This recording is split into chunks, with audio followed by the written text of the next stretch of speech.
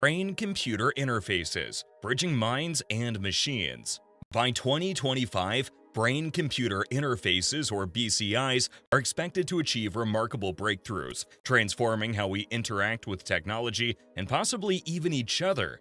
BCIs are devices that enable direct communication between the brain and external devices, essentially allowing thoughts to control computers, prosthetics, or even other machines.